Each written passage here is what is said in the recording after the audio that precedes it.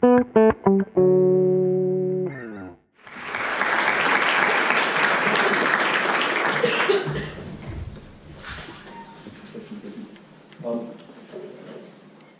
named my my talk 40 minutes is quite a long time to listen to me mapping up, so if you feel the need to just have a little wander around or does wandering, I shan't be offended. I've called my talk Selected Failures because I wanted to talk quite personally about various frustrations involved in writing, in trying to finish something, in trying to actually write something that is, I don't know, that you sort of even want to be published in a way. I think when I started out, I felt as though everything that I wrote could be published, and gradually I came to sort of feel utterly humiliated by my own work, and it took some time to get over that and to feel as if anything that I wrote was really fit for public consumption at all.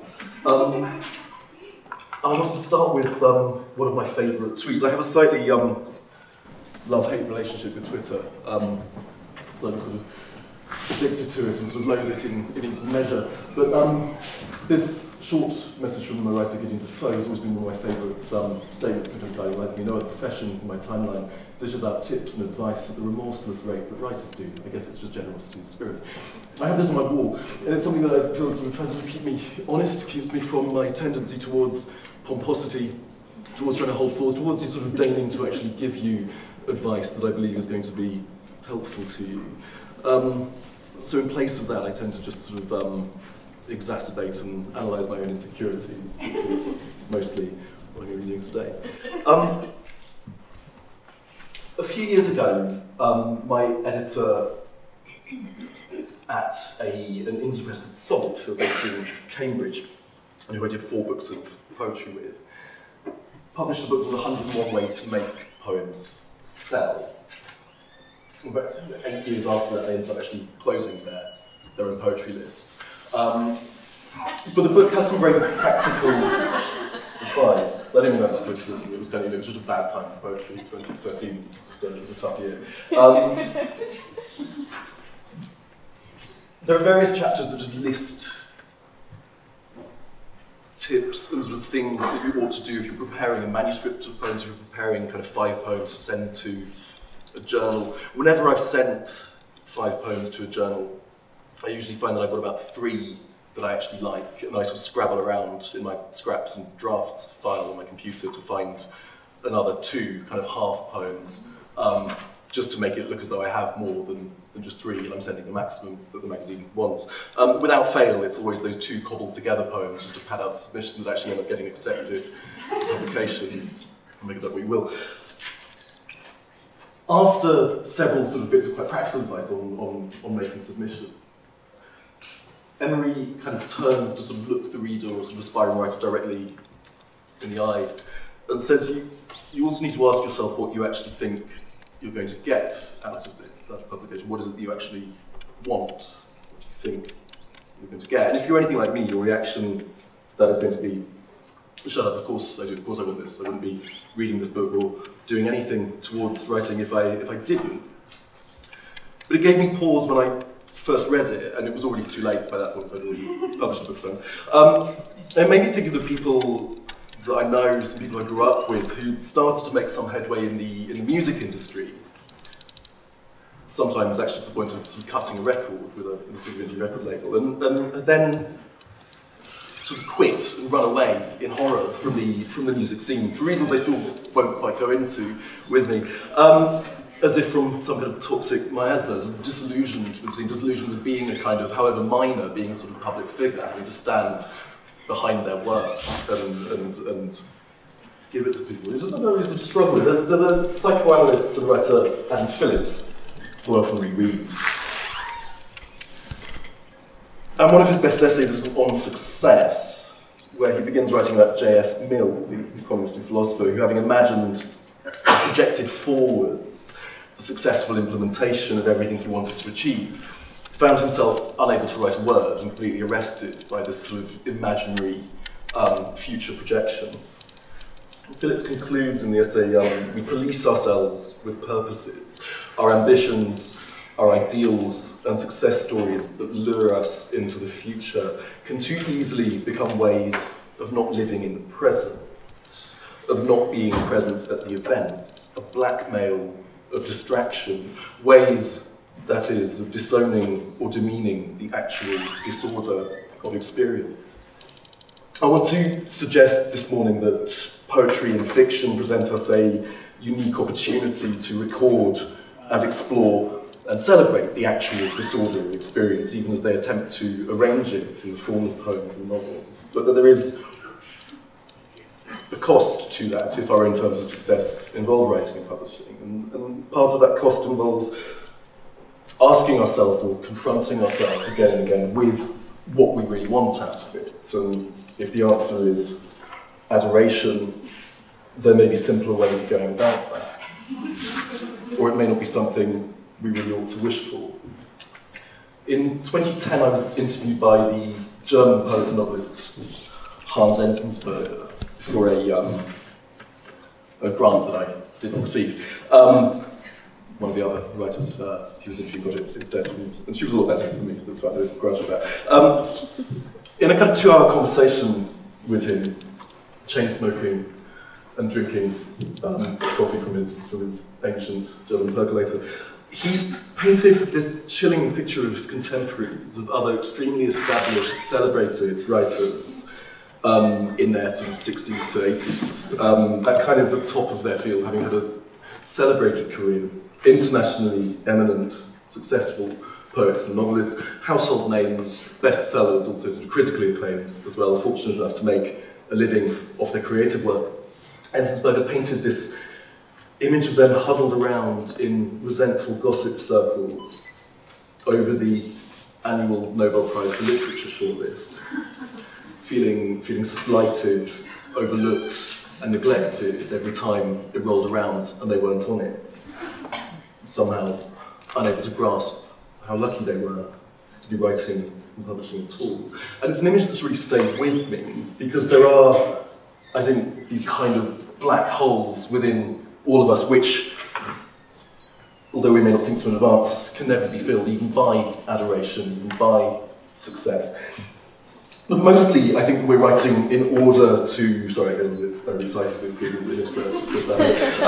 We're writing specifically to honour the actual disorder of experience. We write against the lack of subtlety, the degrading shorthand and reductive pragmatism in the service of a particular message with which we're bombarded via language on a daily basis, through comment, through media, through politicians making statements along the lines of you can't be a socialist if you drink lattes and things like that. We kind of write to try to get to the bottom of why somebody might even say that, to demythologise it.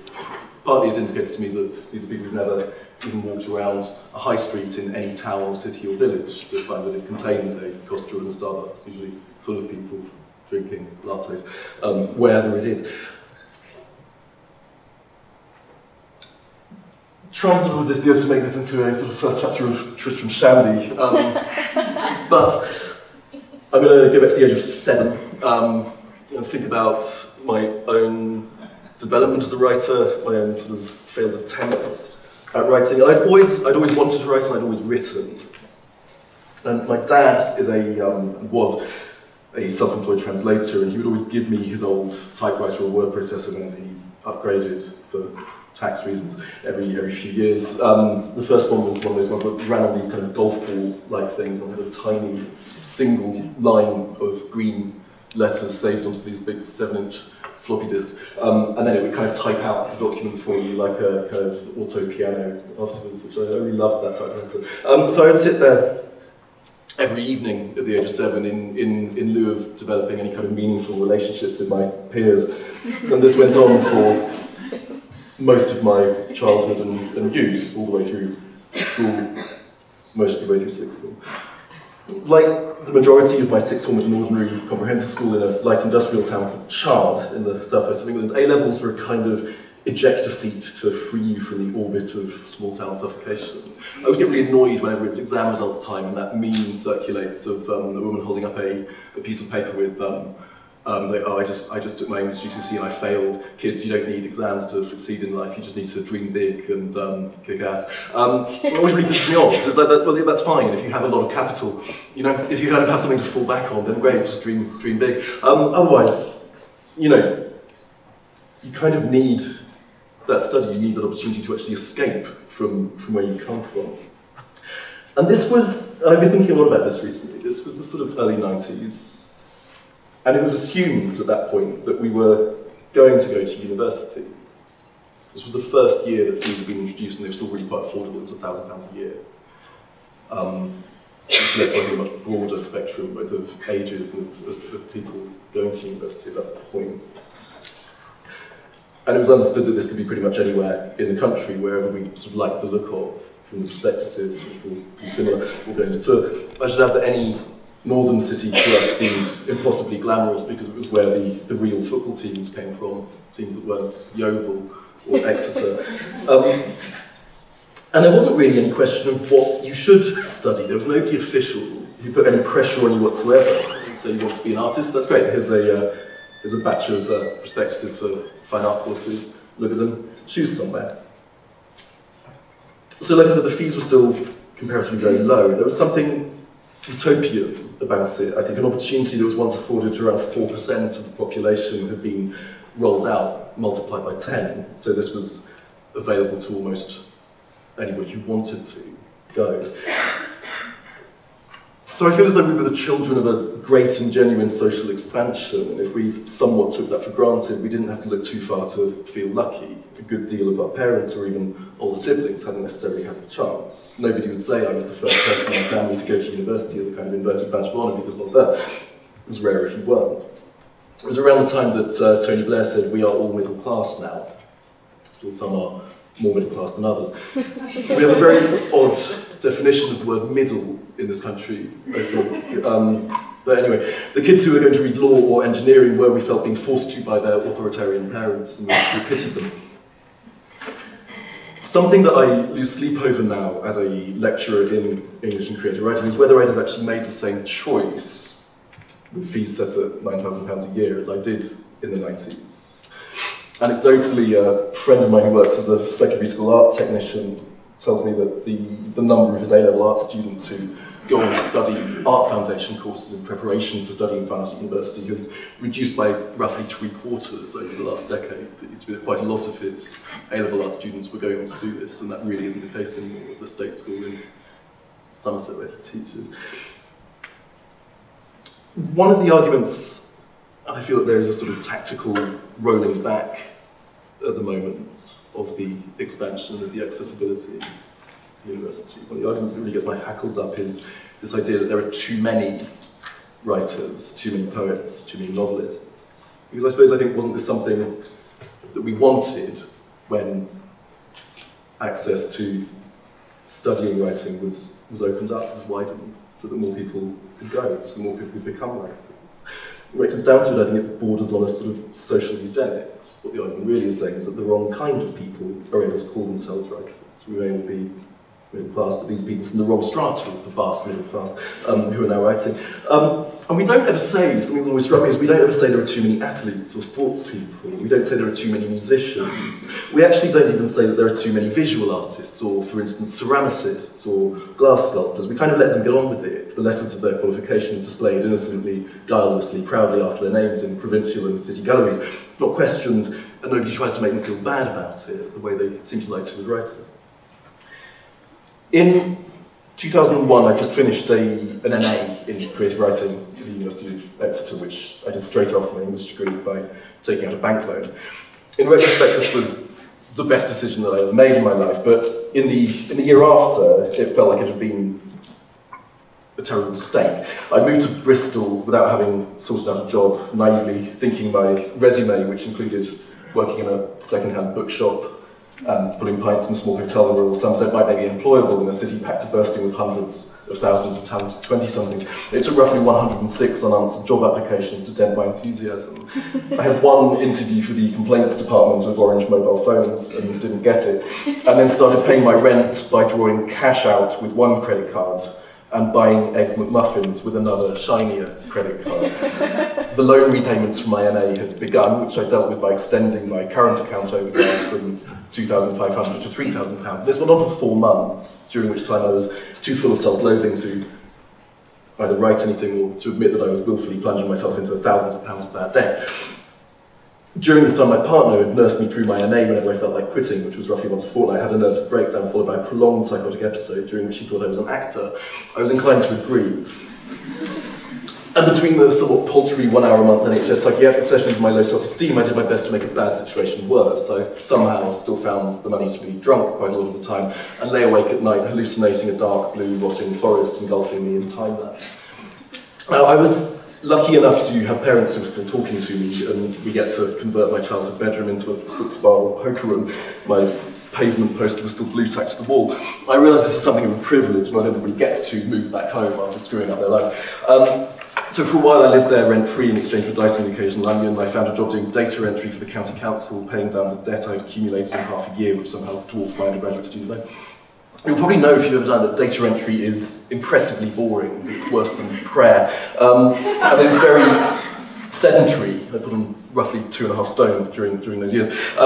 One of the best things about working for university is that you get to pace all the time. You get to pace when you're teaching, you get to pace when you're marking, you hold a sort of batch of scripts in your hand and just walk up and down your corridor. Nobody stops you, you're not sort of changing the desk in the same way that you are in a lot of jobs.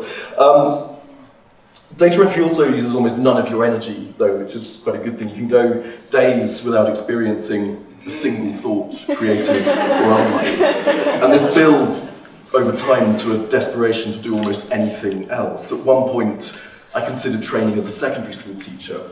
And I'm not exaggerating when I say I think I'd have lasted longer in the army. But it builds to a desperation to make things, to make something which gives your life meaning. And in my case, that was to sort myself out and to start writing again. And I won't dwell on this, but after a while, when I wasn't playing FIFA International Soccer or my little brother's GameCube, I went back to writing, adding to the coursework that I'd started, finishing the various short stories. I tried to start writing these weird long sequences of narrative prose poems, reading full collections by the poets I encountered on my course, trying to fill in the blanks and the lacunas of the poets I'd neglected to even start on, which is really a life's work. I don't ever stop doing that. After a couple of years, I remember hiding in a toilet cubicle at the county council office, rearranging my 30-page submission for the Eric Gregory Awards, which is a poetry prize for poets under 30.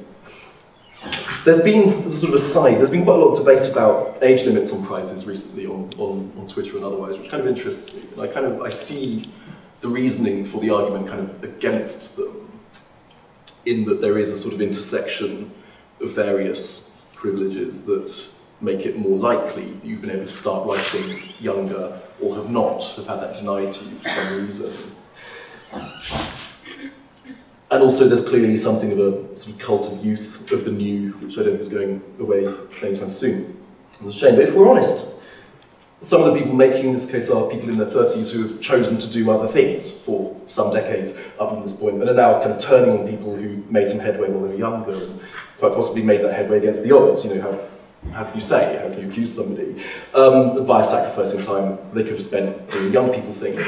And I know that time itself is as much of a privilege as money, but if you can find a couple of hours a night, and you can, I have 2 young children, so it's the only time that I get to write really after the day job is once they're asleep, between sort of 9 and 11 PM before my head hits the desk. You really can find that time. It doesn't need to be that much. Just like Doris Lessing, so the conditions are always impossible. Find an hour a day. Start drinking slightly later, like maybe watch slightly fewer box sets. You know, there is time. You know, if you have time to do that, then there is time to write as well. And like, here's a pen. There aren't quite the same barriers as there are to say something like scuba diving. So it kind of pissed me off, I guess is what I'm saying, these arguments against prizes that are specifically for the young. I think they do have a place when the majority of young people are going to be completely economically disenfranchised and never retire. Should the target of our anger really be the Foyle Young Poets Prize? I think probably not. I think it's more productive to think about sort of donating to bodies like Arts Emergency that directly take action to encourage kids from disadvantaged backgrounds to study the arts, to study the humanities, which they might not otherwise have considered doing. They do a lot of good work in that way. Or Influx Press's current call for submissions from women of colour writers. And these are genuine, proactive initiatives that are trying to sort of redress the imbalance in literature at the moment without turning generations against each other, which I think is thoroughly unhelpful.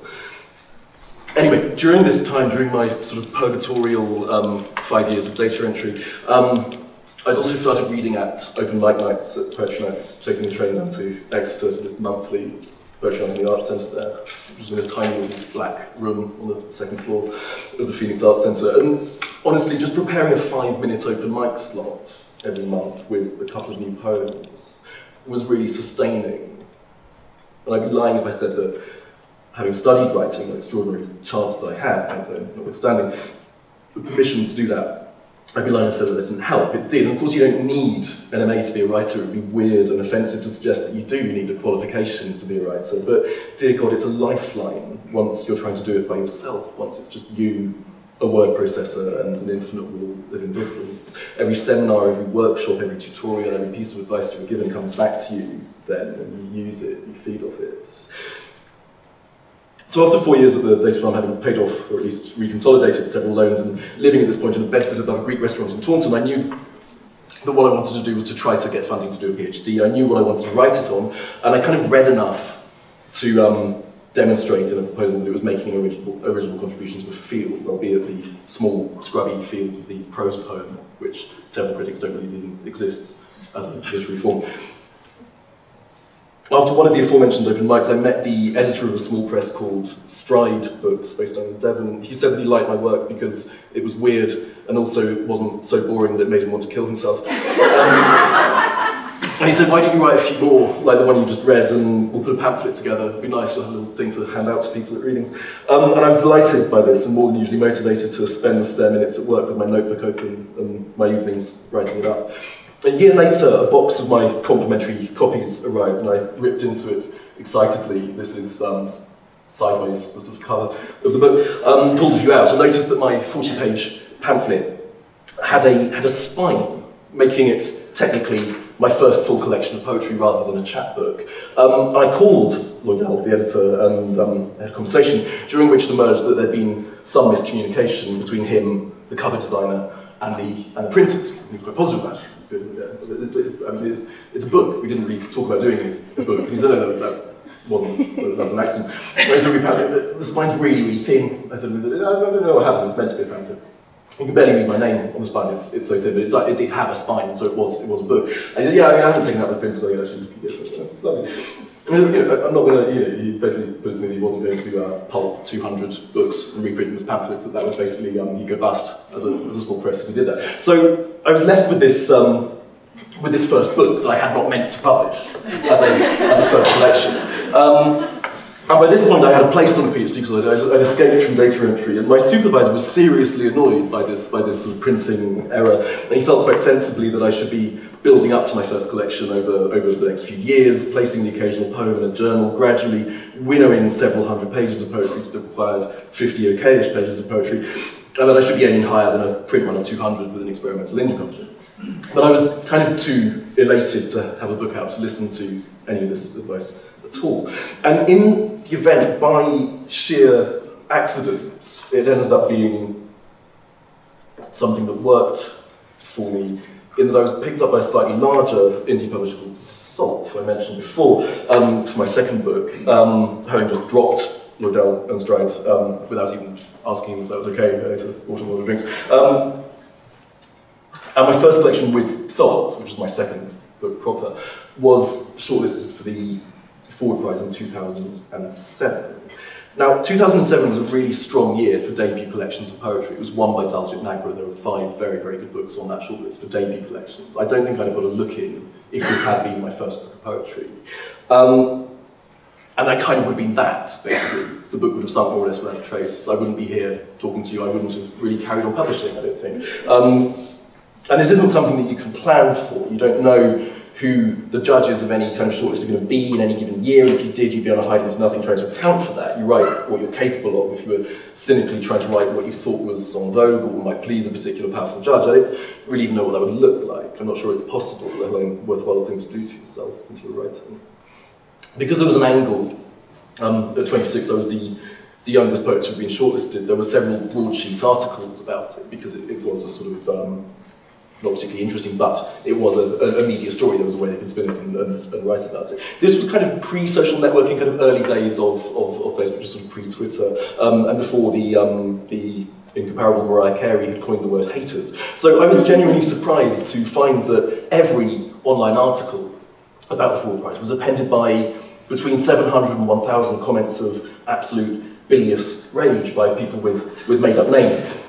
And far from taking some pride in annoying the weeping sack of fuckballs which made up the emerging commentariat, I was thin-skinned enough to react like a child who's just had his balloon popped. My work suddenly had the exposure and potential readership I had only dreamed of, and every single one of them wanted to kill me. I sunk into a one-off episode of clinical depression, during which I was banned from looking at the internet at all. It was a useful formative experience. You gradually go helpfully numb, taking the praise with the same sedated grace you take the opprobrium. I put in brackets, it's true. It's not true at all. You still feel every slight profoundly, and anytime somebody says something nice, you feel that profoundly as well. But to this day, and I think one of the best effects that it had on me is that to this day I've never participated in a discussion board, a Facebook group, or even a comment thread about poetry, because it puts me right back in that frame of mind. I don't like it. And over the decade, this has probably left me with a lot more time to actually write, rather than to waste time on the internet. In spite of that, and in spite of not actually winning the Ford Prize that year, which was weird and very disturbing, it was clearly the foundation of my career, if you can call it that. It's the reason I got an agent, it's the only reason I was able to carry on publishing poetry with any kind of audience at all, the only reason I got a lectureship, and the only reason that I was invited to speak to you. You could say that it was one lucky break or good timing, but I want to remind you that far worse, for me, it was based on a stapling accident. That is why anything that went right for me since happened. It was a printing error that made my first pamphlet into a book. And essentially when people ask me for advice about how I got started, I feel that I can legitimately tell them that I haven't got a damn clue. You can use cheap sports metaphors like I wanted it enough, but it's really more the case that you are just doing it anyway. You don't really know what else to do, and you do it doggedly. You know this, largely in isolation, aware of the countless great books that are published in sync more or less without a trace. Hopefully that gives you some trace element of humility and gratitude, but it's also quite possible it could turn you into a seething conspiracy theorist. The day I make up a fake identity so I can shitpost under a positive Guardian poetry review about a younger poet's work is probably the day I'll truly have arrived as a writer. So something fairly important in this arbitrary publicity got me was an agent, and the first meeting that I had with my agent, called Georgia Garrett, works at Rogers College and White, still represents me now. She said, and this was 2007, she said, how long will it take you to write a novel, do you think? And I said, well, write 500 words a day, which is 6 months a year, so I've pretty much already written it. And 10 years later, my first novel was published. I want to kind of select just a couple of points from that decade of not managing to write a novel, during which, as ever, I repeatedly decided to quit writing altogether, which would allow me to mention some issues with relation to indie presses and the mainstream and some of the differences of working with them. And I've worked with a lot of different kinds of presses, from sort of things that run out of somebody's attic to the like sort of medium-sized ones to the sort of mainstream before the state HarperCollins. So a bit of an opportunity to talk about Sol, talk about Tyndall Street. I'd have 4 poetry collections published by Sol. They tended to get sort of glancingly reviewed occasionally, quite rarely got into bookshops particularly, but they did a lot for me. Sol, they kind of started me, so I feel quite a sense of loyalty to them. But aside from the brief high watermark of the second book that got a shortlisting, there was this sort of massive diminishing return. So I think my 4th book with them, where I felt as though I'd really changed my way of writing, I'd really changed my sort of poetic style and voice. I think it sold about 106 copies or something. It doesn't really matter. It doesn't matter that I've changed what I'm doing at all. Absolutely nobody is paying attention apart from my mum. And this was kind of a bleak moment for me. And it was around the same time that Sol closed the poetry list as well. So I was sort of left without a poetry publisher, without much desire to write poetry, and with 2 full-length failed novels that were just awful, that weren't beautifully written enough to justify the lack of a compelling story, and didn't have a kind of dynamic plot to justify the bad writing.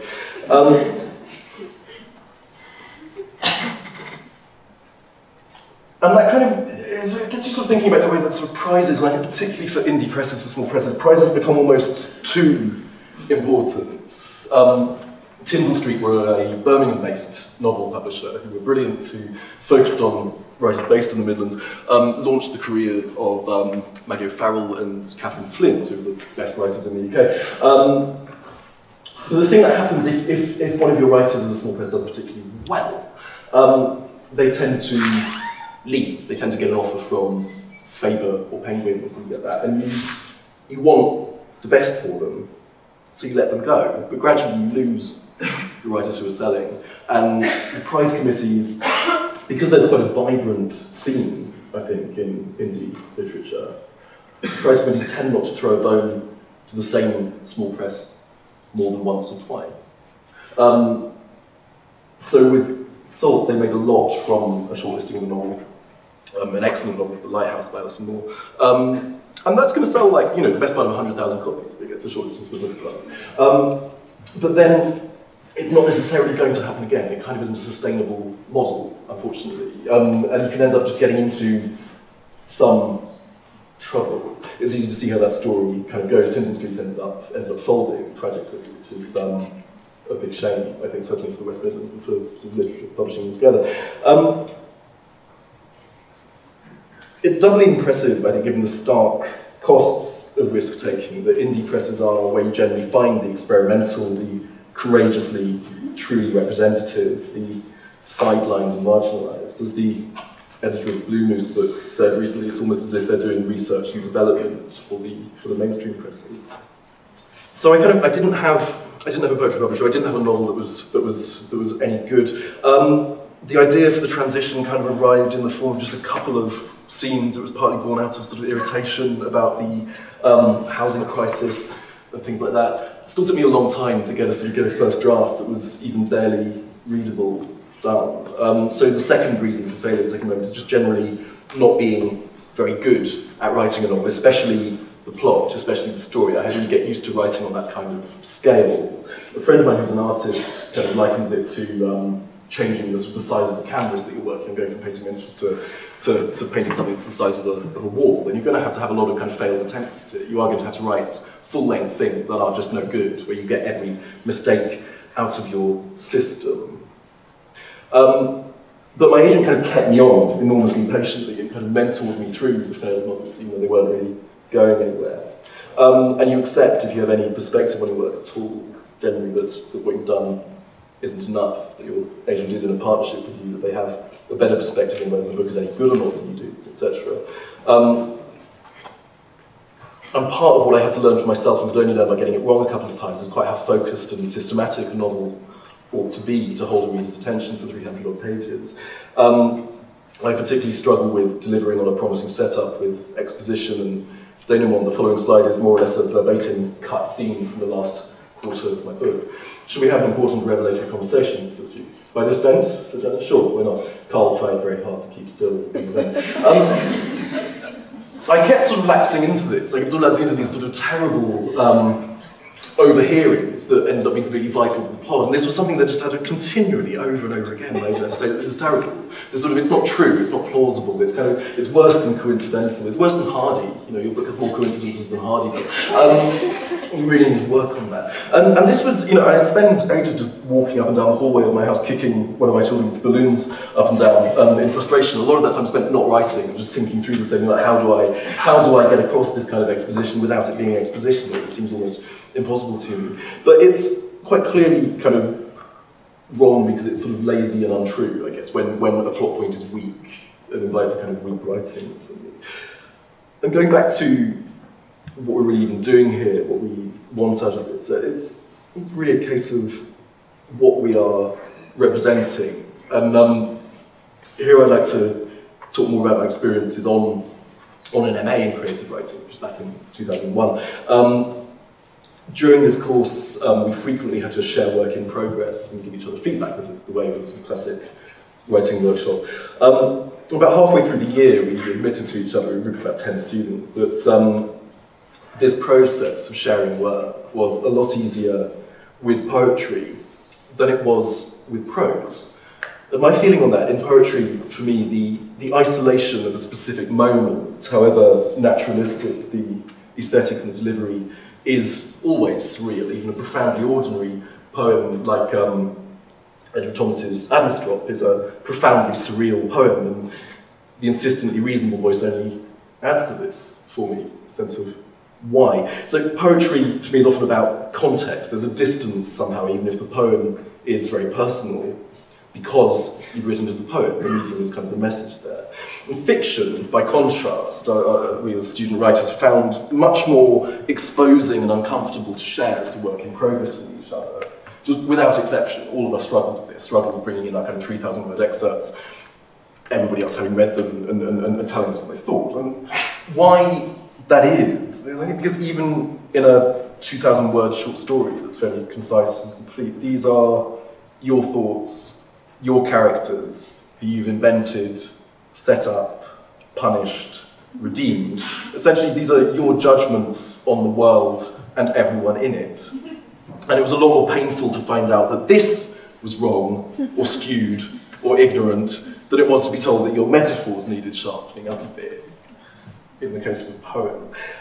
And that's as it should be. It should be uncomfortable, it should be difficult. It's best to confront this early on. Why exactly should my worldview be imposed on anyone else? What am I actually giving people? You can't also, I think, talk about representation without thinking of gender, and you only need to glance at Vida's statistics to see that the imbalance is still completely unacceptable. And it's kind of an absurd situation presenting, I do some talks on literary criticism and publishing to my students. It's a really odd thing, talking to my students who are about 80% women, and presenting them with these kinds of statistics, which goes fairly across the board. The LRB is particularly bad for it. But you always wonder really what you're supposed to say to them, and go out and change it. They'll all die fairly soon. Best of luck. It's essentially indefensible, but the fact that these discussions are actually happening now is hopeful, I think, provided we continue to pay attention, the beginning of some redress. Thinking a little more about representation, thinking about gender, thinking about sort of the male voice in writing as well. As a white, more or less straight, low middle class male writer, I want to talk a little bit about examples. I'm quite lucky in that my own dad was a good example of a human being, somebody who would never hesitate to intervene if he saw any instance of harassment, cruelty, or injustice with little thought for his own safety. He's not a polite person, he's a good person. That's sort of besides the point, because I still could have turned out nothing like him, and by my light side, I'm not nearly as good a human being as he is. But nonetheless, he was a strong example. But whatever your folks are like, you're still surrounded from childhood onwards by a kind of miasma of toxic masculinity and a social pressure to weakly, pathetically condone it. If anything, you have more liberty to choose your friends as you get older, to edit your social circle until you're not really exposed to that kind of thing. It shocks you, as it should when you are.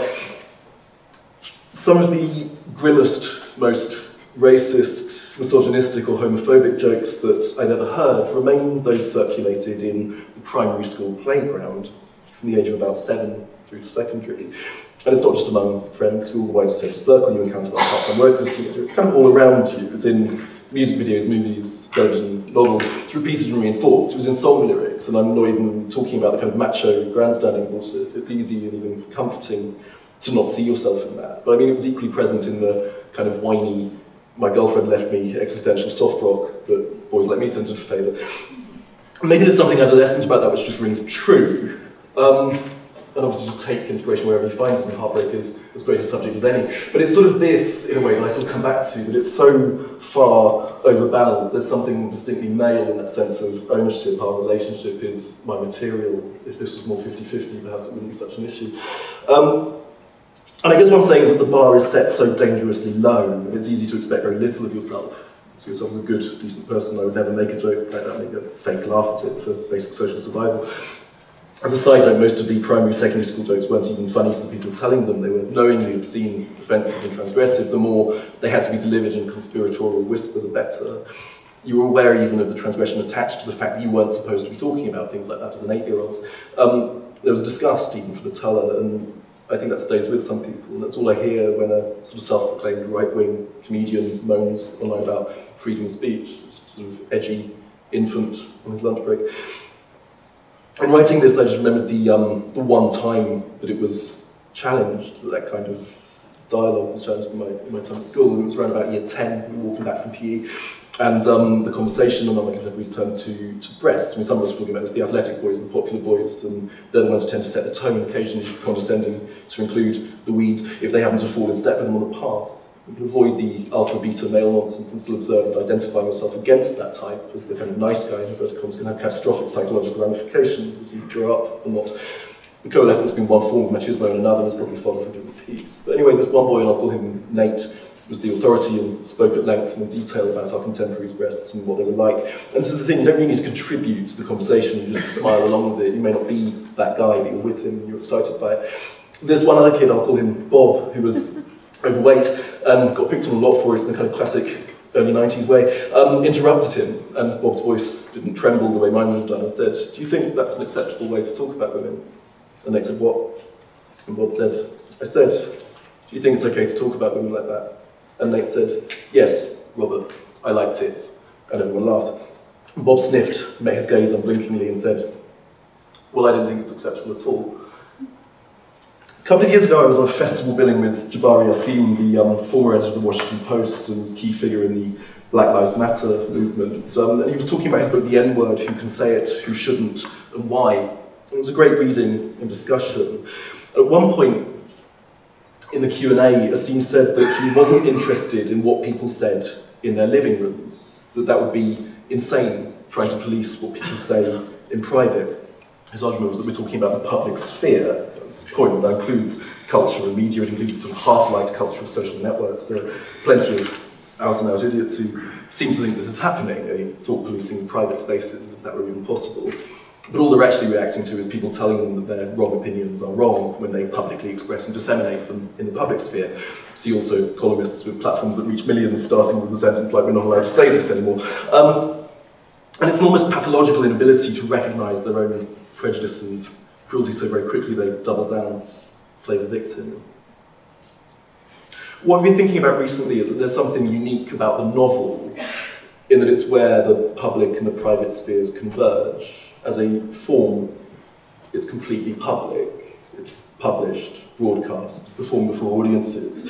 But what you're actually writing, the dialogue, the inner thoughts, sometimes the utterly humiliating thoughts of the characters, is totally private. So it's this kind of dramatisation of the private sphere in a public medium, public form. When I'm losing sleep over whether I should run my mouth off at all about anything ever in poetry or prose, I think it's this that I'm turning over in my head. What are our duties? What do we include and leave out? My own three big themes, which I seem to return to quite a lot, are class, relationships, and mental health, none of them uncontroversial or as easily glossed over as anathematised. Something which occurred to me on about the third draft of the transition is that it needed to be pushed forwards in time a little to bring the themes I was exploring into sharper relief, that it needed to become, in a sense, a sort of very near-at-hand dystopia. And like most people my age, I'd read the sort of big three dystopian novels in English lessons at school, sort of Atwood, Huxley, and Orwell, and written some execrable essays about characterisation. My English teacher also let me Nabokov's Ben Sinister, which is the first novel I wrote in English, set in a fictional city of Padograd, wherein power has been seized by a new leader who promises to improve the lives of ordinary people. The protagonist is a famous philosopher, Adam Krug, whose wife dies in hospital in the opening chapter. Krug is under institutional political pressure to support the party and endorse their message. He refuses as Paddock gradually imprisons and eliminates his colleagues, friends, associates, and eventually his young son, whom he accidentally murders instead of kidnapping.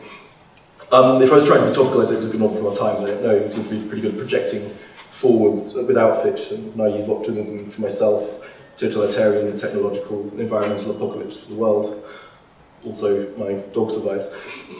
In an initial draft, the transition wasn't a dystopia at all. It was just set in the vague present. But in conversations with my editor, we felt that it needed to be pushed forwards in order for this sort of scheme, in order for this intervention into reality to make that much sense. So I had to add things like slightly improved technology, self-driving cars, and self-replenishing fridges and things like that as well, just little incremental changes. And also one of the things that I really wanted to write about was this sense of a sort of impossibility of sort of setting yourself up in the sort of economic circumstances that we find ourselves. As I've talked about earlier, the kind of pattern of finishing university, graduating, not really getting yourself sorted out, and then being able to move back in with your parents who generously take you back in. But it made me think of perhaps the increasing majority for whom that isn't really an option.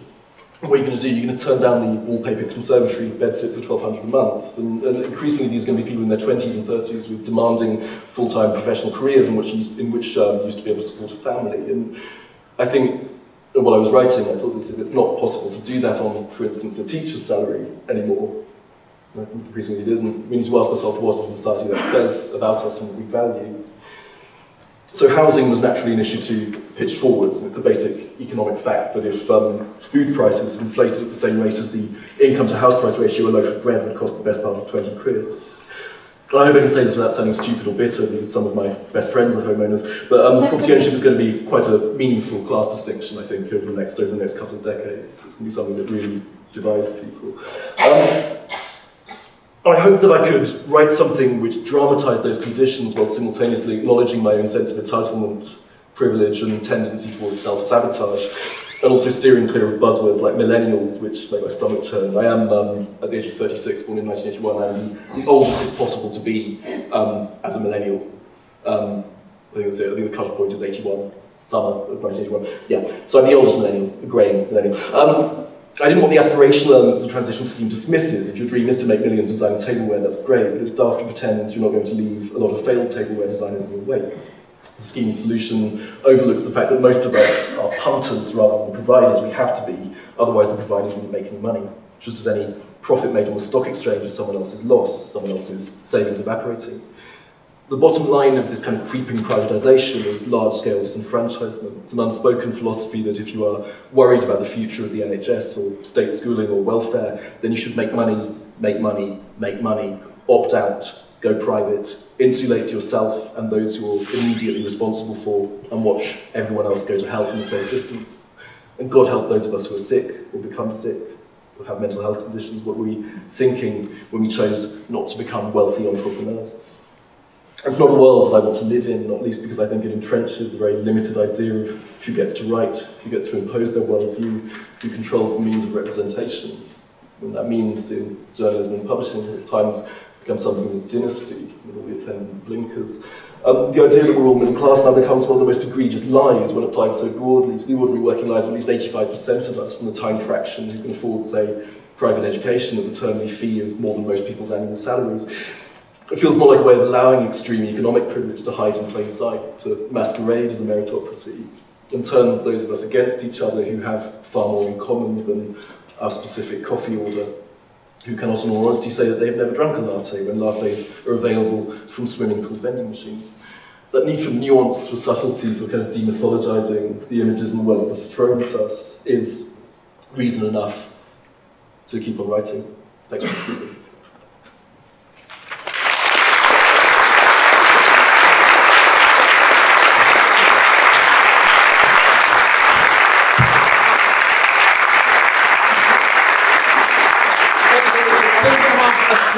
Probably 10 minutes or so for questions. If anyone's got any questions to ask them, Becca will take control of the microphone to go out into the audience. I've got a question. You said at the beginning, one of the questions that your supervisor asked you was, what's your reason for publishing? Yeah. What's the meaning behind it for you? So I'm just wondering if you could maybe sum that up a little bit. Yeah. I think it's something you discover by writing, like what your reason is for doing this was. Well, it's always an act of communication. It always has to be. It relies on someone being interested in it or engaging with what your story is or with your dialogue with your characters. I mean, I think it's that need to make sense of your own life, and in doing that, I can give other people permission to do that as well.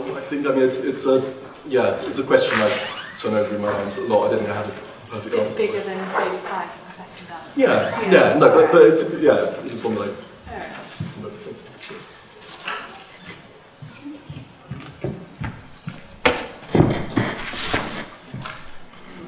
Thank you very much.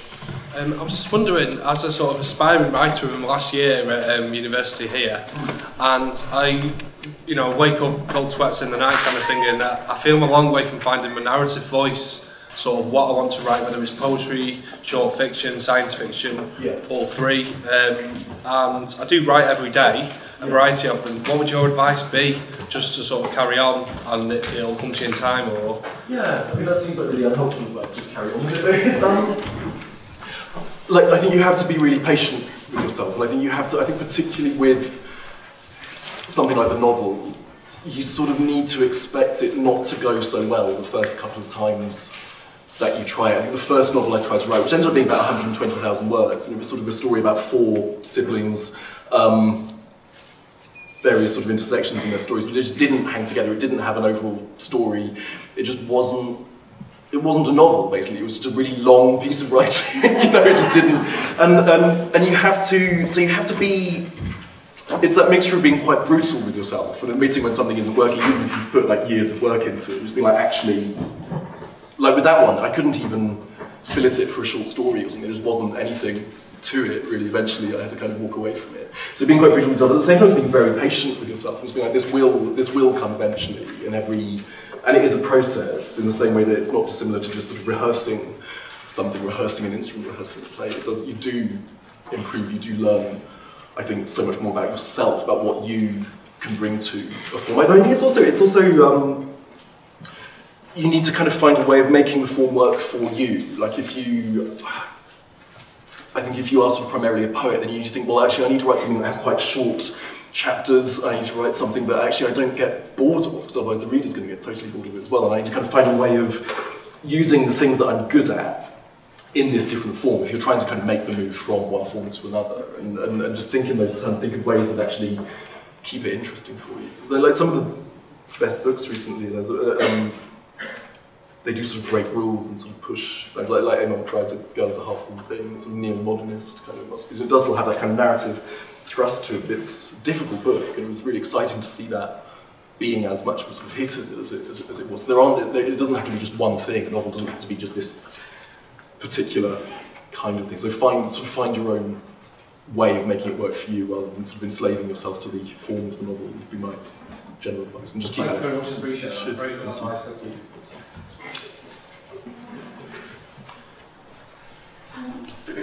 Speaking of failures, I'm coming to the end of a very long book project, and I'm feeling it's not quite working out. It's actually a PhD program project. Do you have any advice for finishing that kind of project? PhD. I found that quite an unpleasant experience finishing. I wrote this sort of long tract on the prose poem, its kind of history of what it does as a form, what it's kind of for. I think I had these kind of isolated chapters that really sort of stood alone. They were about specific writers. I had a chapter on Anne Carson, a chapter on Maxine Chernoff, and there was no through line. There was no actual argument that made it into a monograph or an actual thesis. And this was something that I had to kind of almost panic and reverse engineer in the last year of doing it. And I just think, well, what are the commonalities here that I've identified? And then kind of rewrite it with that in mind. I think the final year is always this kind of horrible experience. It is where but also I think you're most likely to be really, really down on yourself and really hard on yourself during that final year. When you're shaping up towards the deadline, you are more than usually likely to sort of question what you've done and to doubt what you've done. So I mean, that sounds all self-helpy. All normal. Yeah, totally normal. Yeah, I mean, and also like you're probably being like too critical of yourself. Like it probably actually is good enough. But I think like sometimes we think of PhDs in the wrong way. They're actually sort of the beginning. This is going to be your kind of first investigation into a theme which should you continue in academia, you'll be exploring forever. You know, it kind of has to be this kind of start, like something that suggests and that opens questions up and that kind of opens up further reading and further writing. So I think that's kind of, yeah, that's my schmaltzy advice. But good luck. It's really tough. Cheers. Hi, I really enjoyed, I listened to the transition on Radio 4 and I really enjoyed it, it was really good. But I thought it was really good how you managed to balance the personal with political. I was wondering I find that quite difficult in my own poetry writing. I was wondering what kind of advice you had on that, trying to address that balance. Yeah, I mean, I suppose if we think about, I suppose there would be nothing more tedious than listening to a kind of anti-Trump poem, right now. If I read one to you, it would just be, I would be so sort of stating the obvious. There wouldn't really be many people in the world who would disagree, apart from the sort of crazy supporters of who even, you know, try. I think it would be interesting to write about the kind of the weird sort of logical knots that we've tied ourselves in over arguing about Trump, but maybe writing a poem about how it's not really possible to write a poem about Donald Trump might make for an interesting piece of writing. But I think it's kind of trying to avoid being didactic. It's trying to avoid sort of preaching to the converted in a way, particularly with poetry. So not sort of giving people something obvious and sometimes using a kind of satirical technique that goes beyond just the grotesque or just sort of pointing out. I mean, it's tricky right now to engage politically also because I think things have splintered quite a lot as well. Like even within the same side, you know, there's so much sort of factionality and anger and sort of tendency to call one another out for ideological impurity.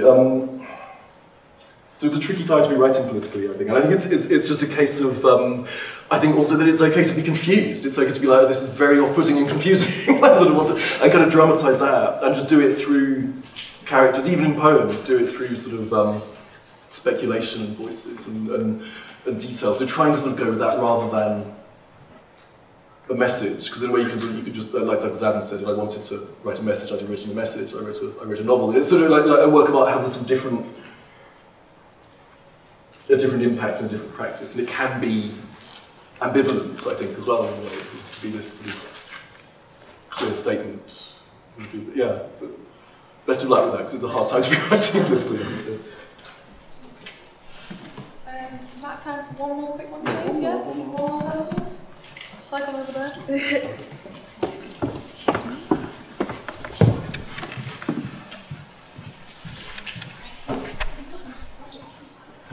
So I would be interested to know more about the active writing for you, whether you feel like a different writer when you're writing poetry as opposed to... Yeah, that's great. Yeah, I really do. And I really enjoy writing poetry, and I find prose an absolute grind. I find prose just to sort of force myself to do it. I have to force myself to go to my desk at night, and then I just have to not get up until I've written 1,000 words. A lot of it will be rubbish, a lot of it will be fairly... You know, sometimes just getting all of your characters into the right room so they can have the conversation you're going to have can be like a whole day's work with prose, I feel like. You know, and it's... I kind of hate it much of the time, and it's in sort of later drafts that I actually have some more fun, where I feel like I can be sort of winched down into particular scenes and improve them slightly, and sort of punch up the dialogue a bit and try to make the content slightly subtler, include a couple of images. I quite like sort of clean, straightforward prose as well, so I tend not to, I think I was very aware of not wanting to write a kind of poet's novel with transition. But yeah, the process is totally different. Poetry I really like. I think I only write poetry when I feel like writing poetry as well, so it's something that I actually enjoy, and it's something I feel like I can make something out of the kind of collage of different ideas and scraps and things that I have in notebooks, and just, I suppose also I feel like I know what I'm doing a bit more with the kind of poetry that I write. But I do feel like it uses a sort of different, I don't know, this probably isn't sort of neuroscientifically sound, but I feel like it uses a different part of the brain in a way. I feel like a different person when I'm writing poetry and prose. I don't know, I'm not sure what other kind of people who work across different forms and genres feel about that, but I think just that sense of having to keep the overall story in mind so much with a novel, and having to just... It's like I was saying earlier, but you can find a way of making it enjoyable for yourself. I mean, well, I know where I need to get here, I know what I need to get these characters to do at some point, this needs to happen, and then sort of almost just, with the project I'm writing at the moment, I've started just making a list of like these key scenes, so that whenever I sit down, there's always something that I can just be like, right, this has to happen in this scene, let's actually try and enjoy it, for God's sake, instead of it just being a sort of miserable, slugging out into 1,000 words in a few hours. But yeah, it does feel really different to me. I don't really know why. But thank you so much for your generosity and attention. It's been a pleasure to see you. Thank you very much.